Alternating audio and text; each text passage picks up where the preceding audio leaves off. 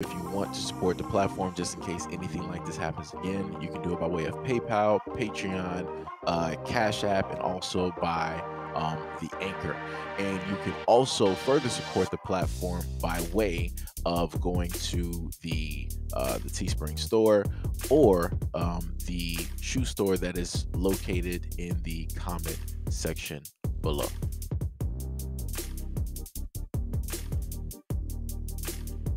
Salt Lake City Police Department released a timeline today providing additional information on the agency's response to a homicide of Ryan Outlaw that occurred in the fall of 2020. In November of 2020, Fernanda Tobar, age 22, was arrested on suspicion of murder in the stabbing death of her boyfriend, Ryan Outlaw, age 39.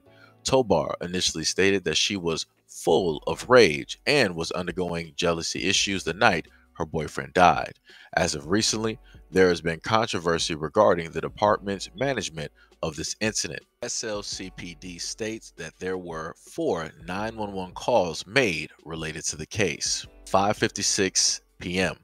The first 911 call was made to SLCPD with reports of yelling between a man and a woman on the 7th floor of the Cave apartment in downtown Salt Lake City. SLCPD states that the caller did not know if the incident involved any physical fighting. Documents state that, quote, the caller advised that they could not see any weapons and that the two involved people, a man and a woman, later identified to be Mr. Outlaw and Miss Fernanda Tobar, were going back and forth between an apartment unit and the hallway. According to police reports, while on the line, the SLC 911, the caller, quote, advised everything has gone quiet, but the department stated that they would still dispatch officers to the scene and asked the caller to call back if anything changed or if more information surfaced.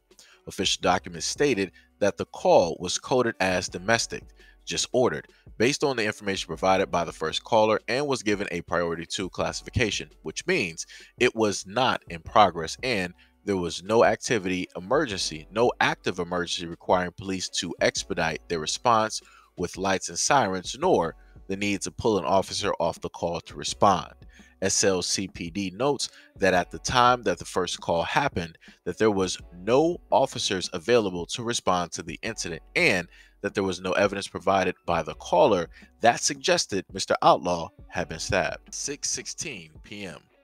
Records state that the SLC 911 dispatched the call to the first available officer who went en route immediately. 6:21 p.m. The second 911 call was made to SLCPD from the first caller with reports of a woman screaming for help.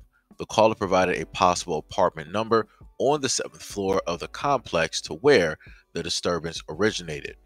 6:23 p.m. SLCPD arrived on scene. Simultaneously, the third 911 call was made to SLCPD from an apartment resident with reports of a verbal and physical argument that she witnessed between two neighbors.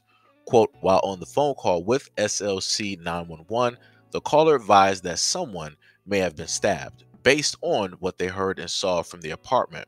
1 minute after this call began, at 6:24, SLCPD states that the caller asked if she should go out and get help. Quote, the SLC 911 dispatcher told the caller to stay inside for safety. 6:24 p.m. The fourth 911 call was made to SLCPD from another apartment residence with reports of a domestic disturbance. Police advised the caller that officers were on the scene. 6:25 p.m. SLCPD records state that an officer notified dispatch to call for emergency medical services for Mr. Outlaw, who appeared to have a stab wound to the chest, as that the scene was declared safe for paramedics. While waiting for emergency personnel to arrive, records state that, quote, the officers maintained continuous awareness of Mr. Outlaw's condition, urging him to get into a recovery position, attempted to ask Miss Tobar what happened to Mr. Outlaw, and had to prevent Miss Tobar from leaving the scene. It's important to note that police records state nothing about attempts to provide aid to Mr. Outlaw during the time officers were waiting for medical personnel to arrive. 6:27 p.m. The department provided a condition update of Mr. Outlaw for responding medical units. 6:35 p.m. SLCPD arranged for Mr. Outlaw to be transported to the hospital by Gold Cross in critical condition. Hopkins Medical Center listed critical condition as the most extreme patient condition before death, noting that when a patient is in critical condition, quote, vital signs are unstable and not within normal limits. Patients may be unconscious. Indicators are unfavorable. Final call, 8:06 p.m. Doctors officially declared Mr. Outlaw deceased. A statement from SLCPD regarding their response to the incident reads in part, quote, on certain calls such as shooting just occurred and stabbing just occurred, SLC 911 will preemptively dispatch emergency medical services in this case. Since there was no information about an injury prior to 6:23 p.m., medical was not staged earlier. The department also adds, quote, the Salt Lake City Police Department stands by its 2 police officers who initially responded to this call for service. They are outstanding police officers who have repeatedly dedicated themselves to protecting and serving our community. A woman who was given a sentence of probation in relation to her boyfriend's homicide that occurred in the fall of 2020 is now at large after being released from jail on June 23rd. In November of 2020, Fernanda Tobar, age 22, was arrested on suspicion of murder in the stabbing death of her boyfriend, Ryan Outlaw, age 39. Tobar initially stated that she was full of rage and was undergoing jealousy issues the night her boyfriend died.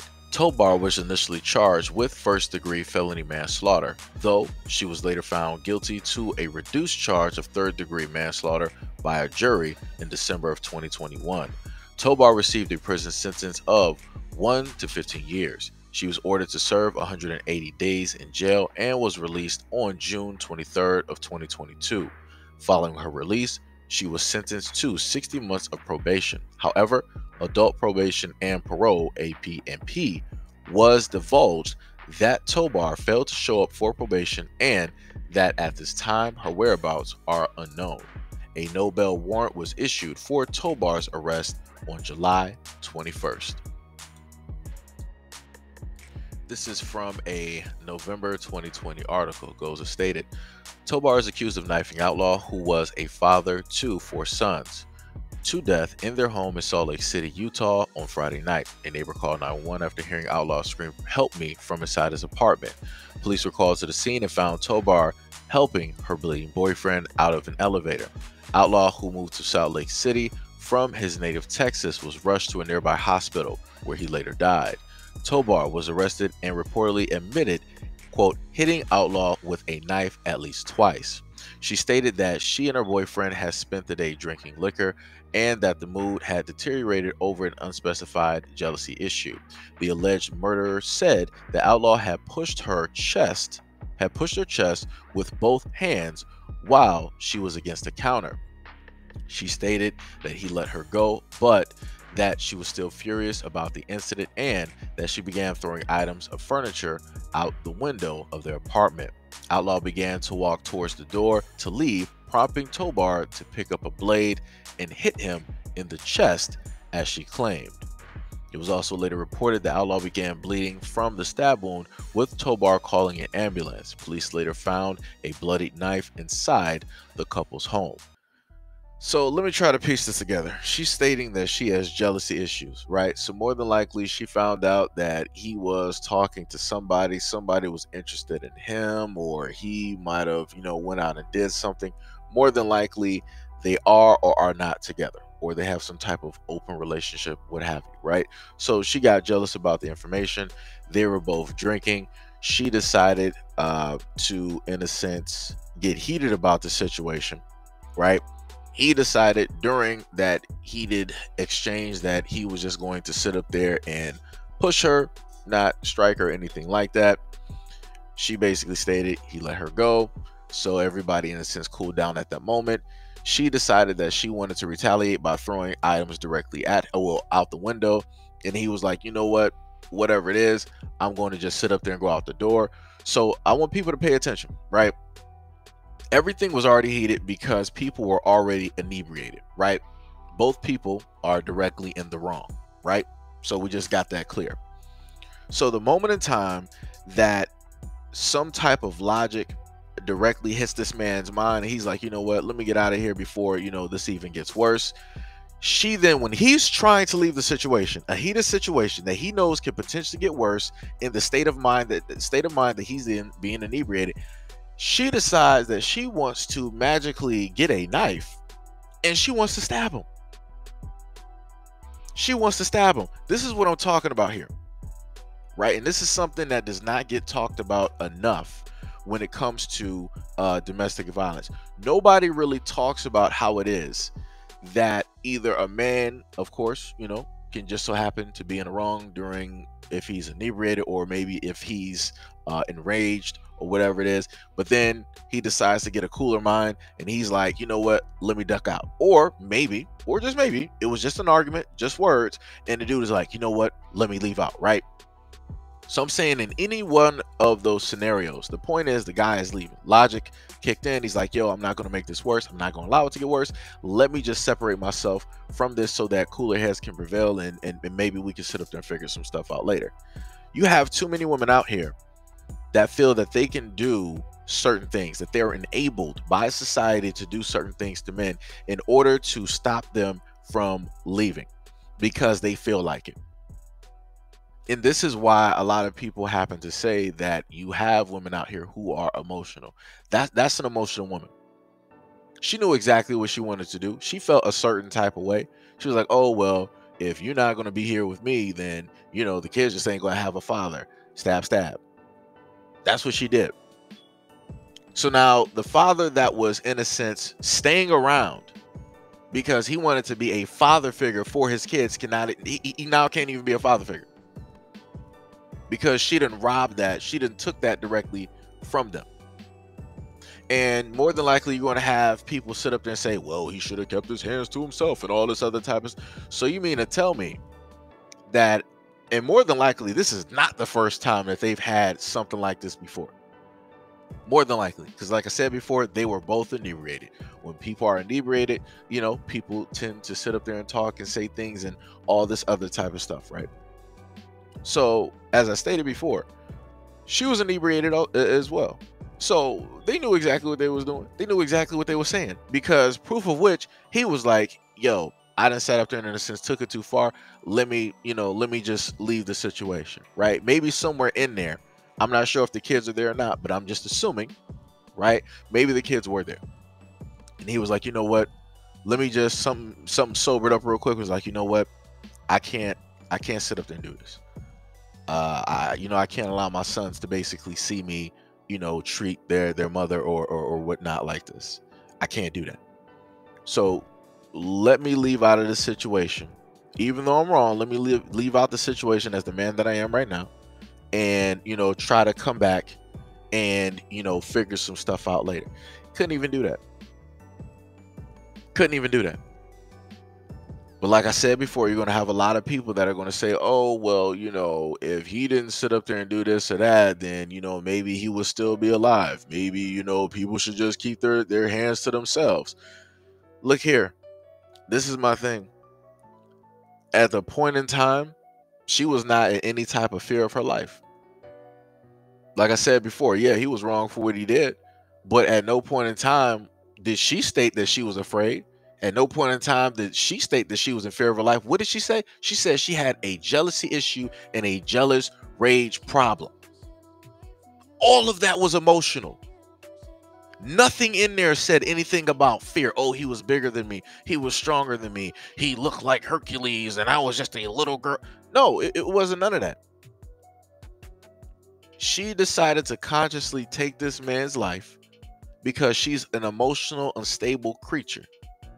And because she's emotionally unstable, she decided, oh, let me get a knife because you're with these other women and you're not technically with me. You're only here because the kids are here. So ain't nobody gonna have you.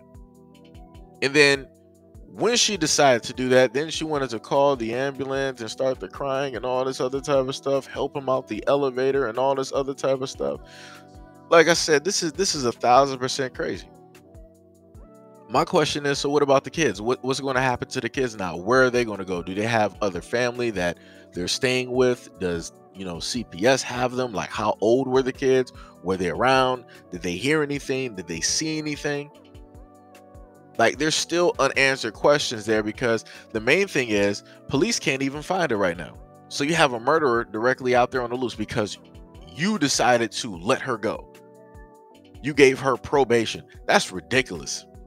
You found the knife. She told you what it is that she did, and you were like, well, jealous rage, woman, probation.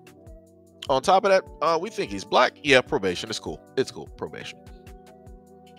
So now when she didn't respond and she didn't show up to her adult parole officer or whatever it is to let them know what's going on, now she pulled a Houdini.